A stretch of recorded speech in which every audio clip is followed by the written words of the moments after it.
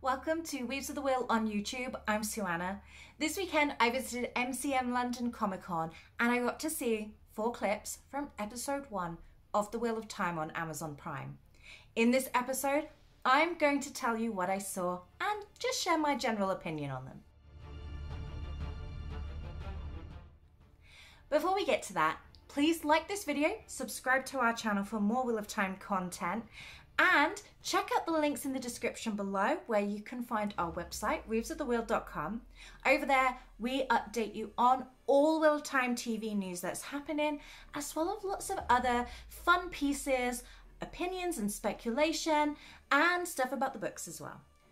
So this episode is going to contain spoilers. I'm sorry, there's no way around it. It will contain spoilers. I'm going to try very hard not to go beyond Eye of the World Book 1, but there will absolutely be spoilers for episode 1 of The Wheel of Time. This isn't speculation. I have seen these clips and I'm going to tell you everything that I've seen. I even got this t-shirt from the panel just to prove it. So as I said, there's 4 clips.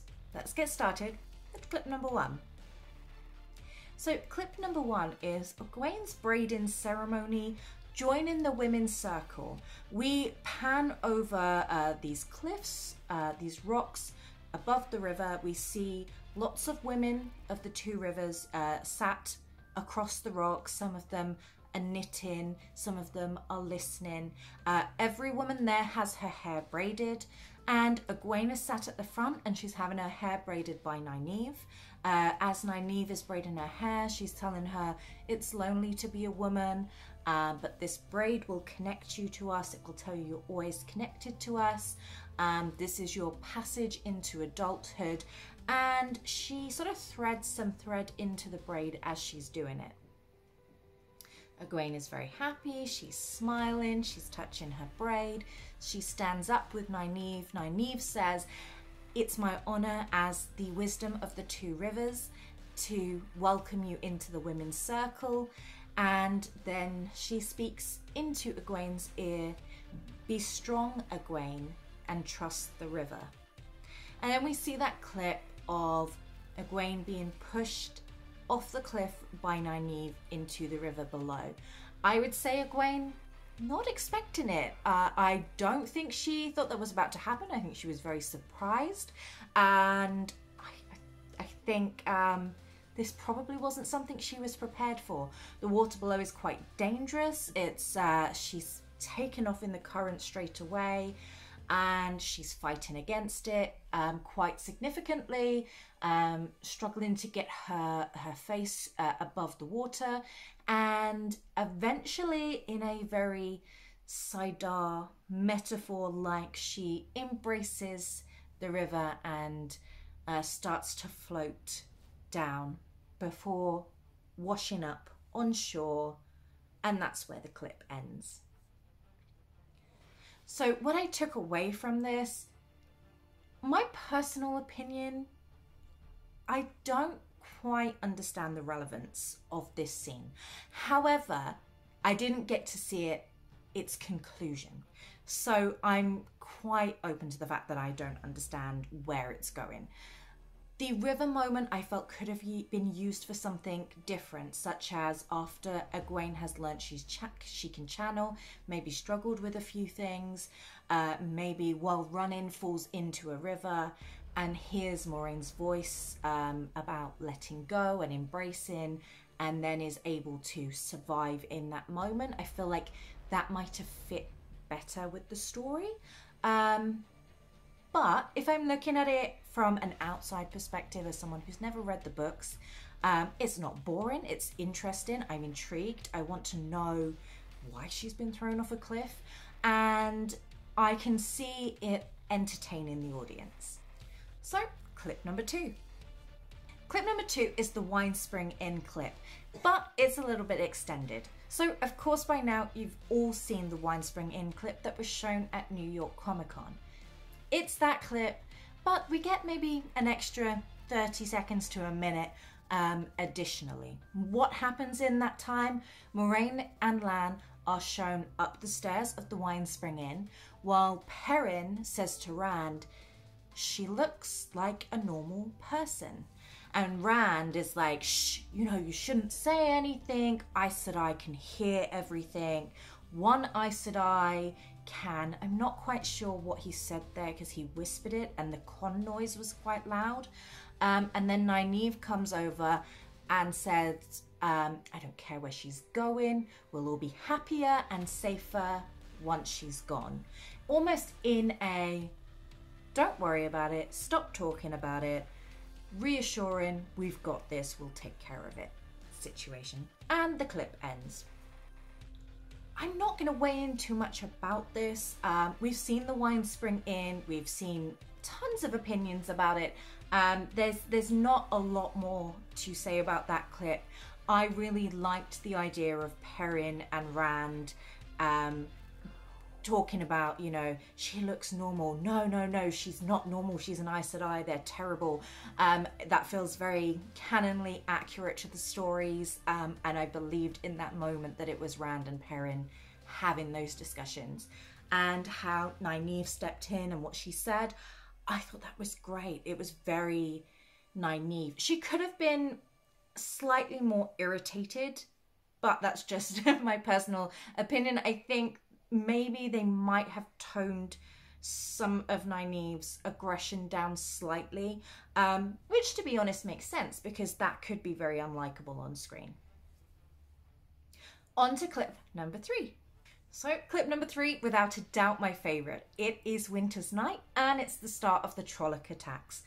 This is a big one. So you've not really had very much spoiled for you by now, but this is really going to include a lot of spoilers, so beware.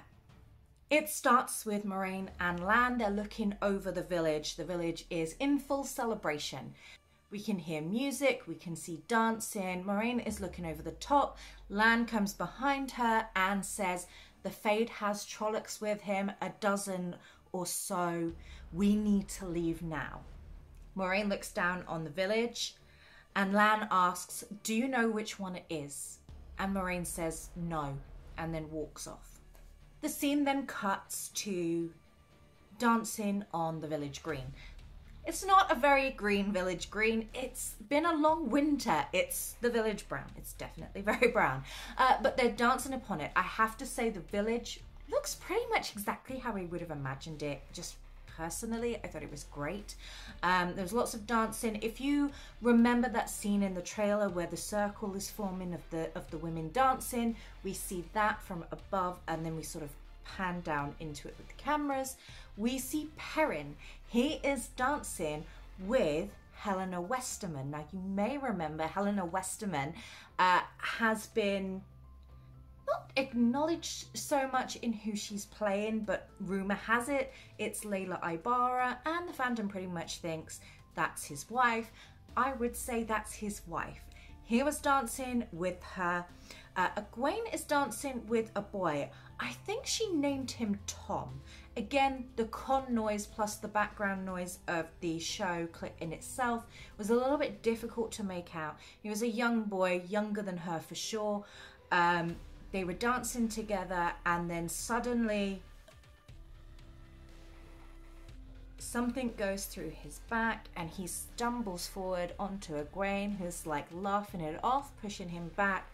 The blood is coming down from his chest. He is looking horrified. He then falls face down onto the ground and behind him, Trollocs. And they look awesome. They look so good.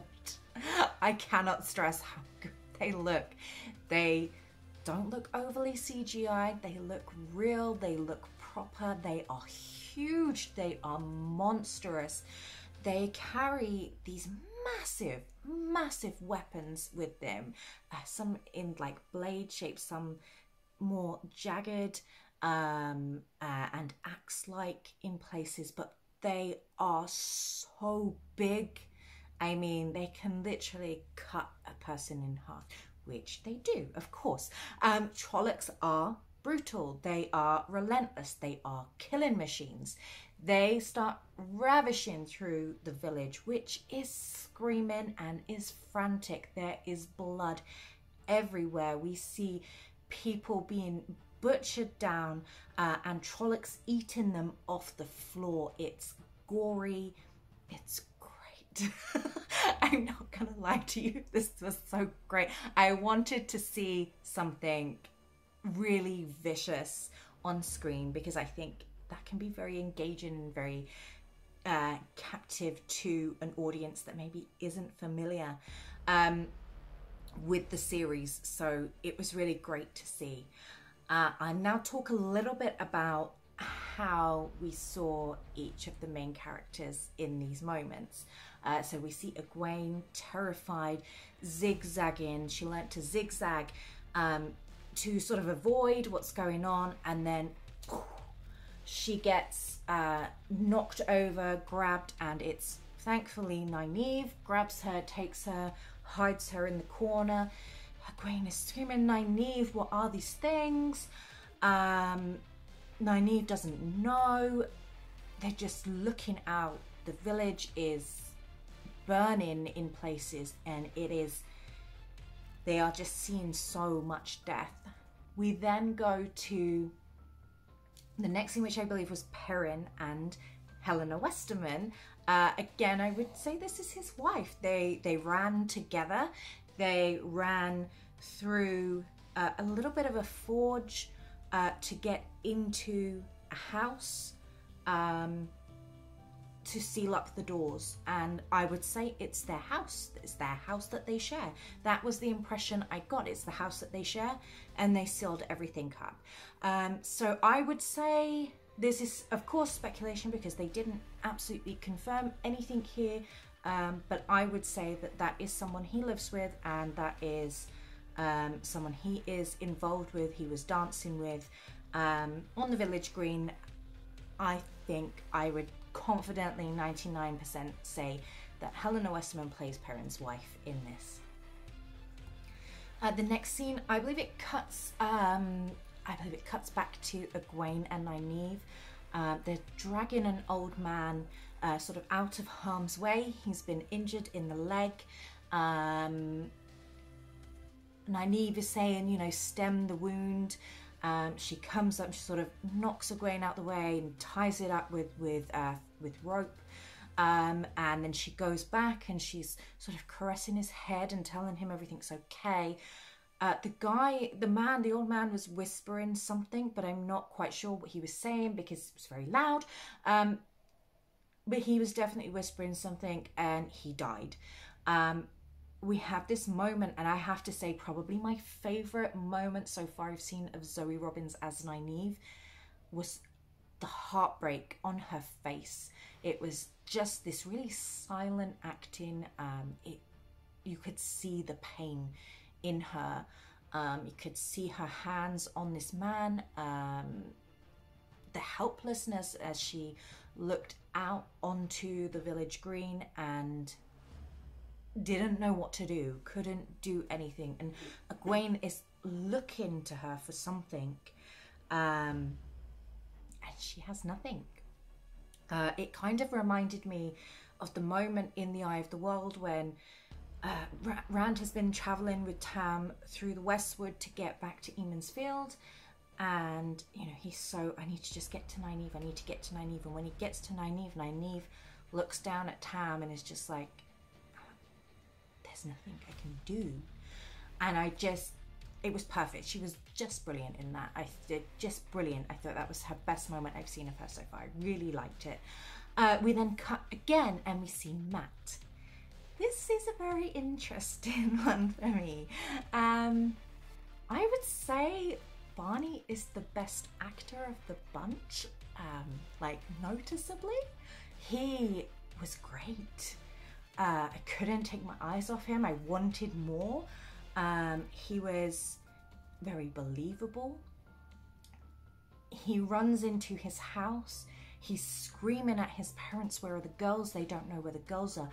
I got the impression that Matt was from a very poor family, a very, very poor family. His parents looked like drunks. His parents looked like it was kind of capturing this mood of like, they don't know where their small children are, and it's not an uncommon thing that they don't know where their small children are. And he's screaming at the parents, and then he runs out of the house back into the danger. Just the panic in him was so believable. I just felt it so much as he's running through, trying to avoid Trollocs, tripping and rolling over a Trolloc who sort of is eating someone on the floor and like looks up at him, but then just carries on eating anyway. And that moment on Matt's face, like, it was great. I have to say, he was the standout for me out of the main cast. Then we cut to Rand and Tam, and they are on the Althor farm, which looks exactly how I imagined it to look.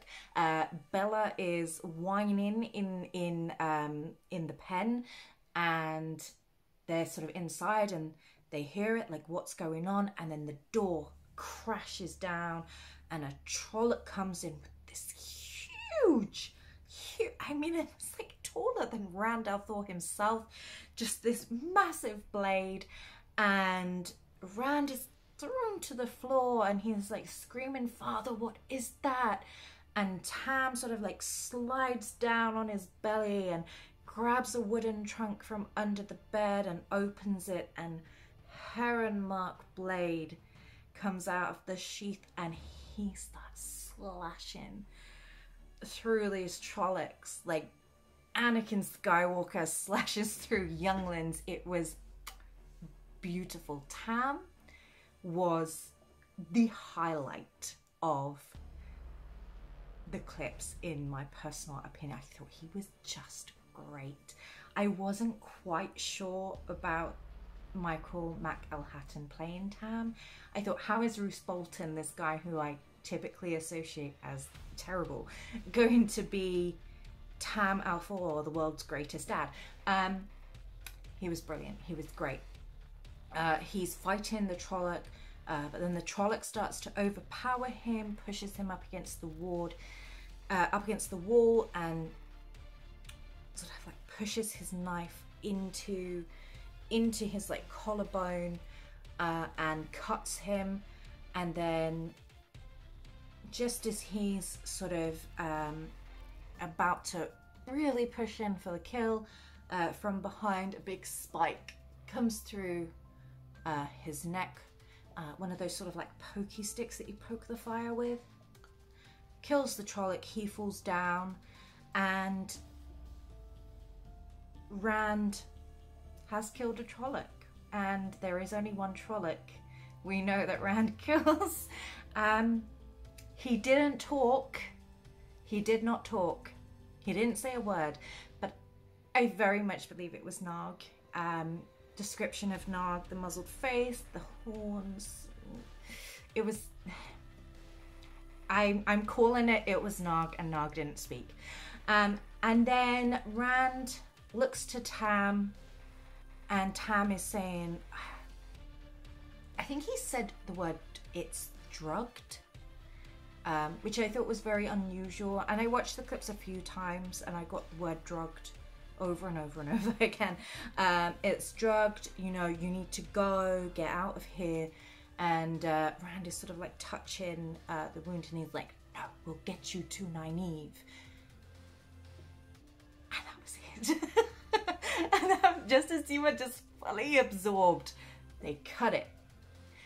And that was the best clip that I saw. It was incredible. 10 out of 10 for Trollocs. They were awesome. Althor Farm, awesome. Tam, awesome. Matt, awesome. Didn't get to see enough of Perrin. Definitely has a wife. Nog didn't speak. I'm not mad at that, because I've pretty much gone on record before saying I don't think he should, because it never really made sense that one Trolloc talked but then they never did again. I think it's more of a, this is a nod to the fandom. Hey, there's Nog. But to anyone else, it's not going to be a thing, which is fine. It gets to remain our thing, and that's always a cool thing to have. Yeah, I I had really great moments with Nynaeve as well. I just think overall the violence was really good. It wasn't too much in in things like Game of Thrones. Sometimes it was so forced in your face to see someone's head being cut off or to see such horrors, but it wasn't right in there. It was just enough. It might get significantly worse. This was really just the start. I imagine it's going to get much worse. I know from Moraine's quest clip we've seen Egwene with her mother screaming through the fire, so there's definitely more to come from that scene. I didn't see anything of Moraine or Lan channeling, so my guess is they hadn't made their way down from where they were into the village yet. I believe this was just the beginning, so it could get way more, but it was a great start. My last and final thoughts from that, yeah, I do think they're going to change Matt's story. I think Matt's going to be from a poor family, which makes sense then why he would go to steal a dagger when he's been told not to steal anything from this place. I think instead of being that cheeky, scampish rogue, he's maybe going to be more of that thief that we know in the village, who comes from a bit of a crappy family but has a heart of gold, as is seen by the fact that he clearly is the one who takes care of his little sisters. I think Egwene, Nynaeve, I don't really quite know where that's going, but they were great. Perrin and his wife, there's obviously a lot of rumours there that we don't see the wife character beyond. Who knows? Who knows? I don't know where that's going. It didn't really give much away. Tam, brilliant. Brilliant. So on to clip number 4. This is the final clip. There's a little bit of controversy in this one. There's a couple of things I'm like about. I think some people will be absolutely fine with it. It won't even be a problem. For me, just a couple of little things that I don't quite enjoy. But let's get into it. So the clip is them leaving the Two Rivers. My personal opinion, this is the end of the episode. And I'll tell you why I think that at the end. It starts with, it's morning. Morning has come. We're looking sort of over the village brown. Lots of things have been on fire. There's carcasses, there's people groaning in pain, being helped, being healed. And we can see Lan and Moraine sort of assessing the damage, and Rand, Perrin, Matt and Egwene are together. I didn't see Nynaeve at all at this point. Those 4 are together. Rand sort of goes, these things, what are these things? They never came here before. You did. You show up and here they are. And Moraine turns and says, they're here for the same thing that I'm here for you. And it focuses very much on Rand. And then she goes, for all of you. 1, 2, 3, 4. So that includes Egwene, not just the boys. She then talks about how she learned of a secret 20 years ago. The Dark Ones, the shield on the Dark One is weakening, and he's soon to touch the world. She heard of a secret from an Aes Sedai, born with eyes so white she could not see, yet she could see the tapestry of the wheel, of the turnings of the wheel, I think was the exact words. Don't quote me.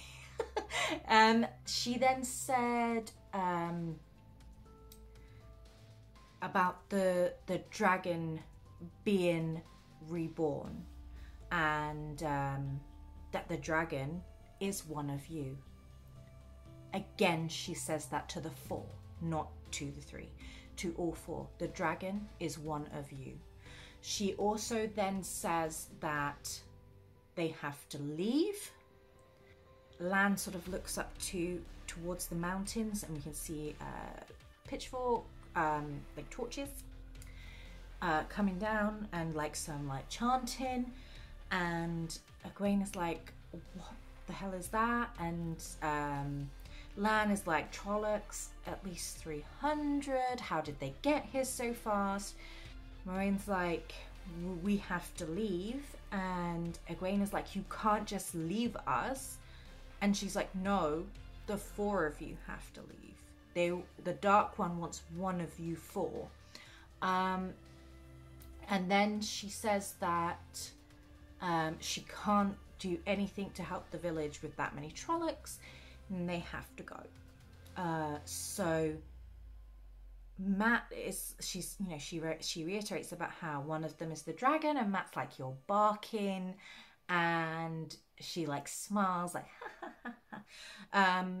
they have to leave. And then it sort of cuts away, and it's them leaving on horse in the daytime with their families waving them off.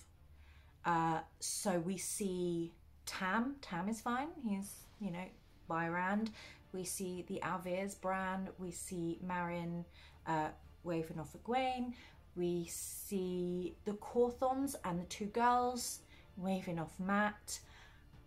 No one is there to wave off Perrin. Not one person. I didn't see Nynaeve either in that. And then Moraine is a voiceover. The wheel of time turns and ages come and pass, leaving memories, la la la la la. And I would say that's the end of the episode. I felt very much like we see them sort of riding away into the distance. We see the Trollocs in the background. We have that monologue going across the top. I could imagine end titles in that moment. So I'd say that's the end of the episode. This is where I think it could get a little bit controversial. I actually wrote an opinion piece on Weaves of the Wheel before I saw these clips, actually. After Moraine's quest came out, I looked at it and I thought it was very interesting that Moraine kept referring to the dragon as they, and that Who is the Dragon Reborn brought up 4 images across the screen, and it was the 3 boys and Egwene, and I felt very much hinted that Egwene was going to be a possible candidate to be the Dragon Reborn. And I can honestly tell you, when I shared that in some places, they were like, no, that's ridiculous, like, you're just making this crap up. It's not ridiculous. It's there. I saw it. If you were thinking that this is a possible theory, if you were hoping that it wasn't, no, it's very much there. I hope it's more of a thing along the lines of the 4 of you need. It was very clever in the words of not saying outright one of you 4 is the dragon, but just one of you, all 4 of you have to leave, one of you is the dragon, and addressing the 4. I'm hoping it's maybe a little bit of bait and switch, in that the audience believes it's Egwene, but it can't possibly be Egwene, and that she just wants Egwene to leave with her rather than explain it's because you can channel and I need to get you to the White Tower. Just, that's my hope of what it is. I don't know if that is what it's going to be. I think personally one of the core themes of the story is the hatred towards men, the fear of the dragon because he will be a man, and the fear of a savior that will go mad before he can potentially save the world is very much something that's written into the prophecies, very much engraved into the bones of the people of the Westlands, and is significant to the core themes of the story. I think if you take away the fact that the dragon absolutely has to be a man, it makes the dragon less frightening. It makes it less of a frightening prospect. I mean, yes, the end of the world is still terrifying, but I feel like if I'm living in a world where Aes Sedai are in charge and they've got magic and they're powerful, and I think, oh, an Aes Sedai could be the dragon, it's less. It's like, yeah, she's got this, she's fine. So I would feel more like that. I know, I'm fully confident that Egwene will not be the dragon. I'm fully confident that Rand will still end up the dragon. So as long as we still get from A to B, does it really matter? These are just my personal feelings. It could be fine. It could be fine. I think I had a much bigger issue though with them waving them off in the daylight, because I don't then understand why Nynaeve goes after them. That was a big question mark for me. Why then would Nynaeve chase after these people whose parents have basically said, yeah, they have to go, bye? Why then would she be involved in that? I can't then see where that story is going to fit in, or how that's going to fit in quite the way I want it to. Hope for the best. But that was definitely something I didn't like. Also, the way the Trollocs were positioned, the way they were coming down, it didn't matter if they were going to leave or not. The Trollocs were going to run through the village. Just the way it looked on screen, they're going to come through the village and they're just going to finish it off anyway. So it kind of felt a little bit like, you know, say goodbye to everyone because you'll never see them again. Because the Trollocs are going to eat them. That's just my opinion. Obviously, take it as you want. But yeah, that's sort of how I felt about that final one. I felt the final one was a little bit controversial. I thought it was interesting. Katara going from hair of white to eyes of white. I'm not mad at that. I think that's pretty cool. I think a lot of oracles are blind, and it would be that association in someone's mind who's new to the series, who's never read it before. Oh yes, that person was then an oracle. That's why she looked like that. They didn't mention Katara by name, but it's Katara. And that's pretty much the whole thing. My final thoughts on this. Overall, I thought it looked great. It didn't look overly CGI'd. Everything looked very real. The sets looked great. The costumes were perfect. Dare I say it? The costume and the attention to detail was really, really special. I totally felt like I was watching what I've read in the pages, in terms of the way that the hair was braided, the costumes were sort of wrapped, the walls, the fabrics, they all looked really, really great. Would have liked to have seen a few more sheep. Just for that little, yes, this is Eamon's Field, which interestingly, it was never referred to as Eamon's Field, it was the Two Rivers. Which again, when I think to all the promotional material, I don't think I've heard Eamon's Field. I think I've always heard the Two Rivers. I might be wrong on that though, so feel free to correct me in the comments if I am. But yeah, I overall, I thought it looked really great.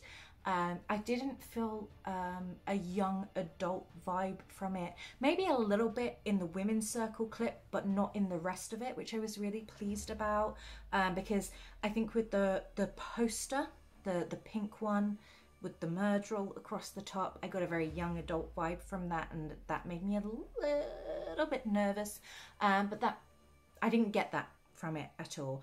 I spoke to a few people who watched it who weren't familiar with the series, and they thought it looked very Game of Thrones, a little bit of Lord of the Rings. I heard Divergent. I heard a little bit of Harry Potter, but I think that was mainly coming from the poster they were looking at. I think a lot of people said, yeah, that poster looks sort of Harry Potter. If you're interested, there will be a link at the end of this video. You can go and watch some of the reactions from non-fans, and they'll tell you what they thought of the clips. Totally spoiler free. Not that it matters at this point, but it's totally spoiler free, so anyone can watch it, and just they'll give you the sort of sense that they got from it and whether they would watch it. So that's it, the full breakdown of the Wheel of Time clips at MCM Comic Con. I hope you enjoyed.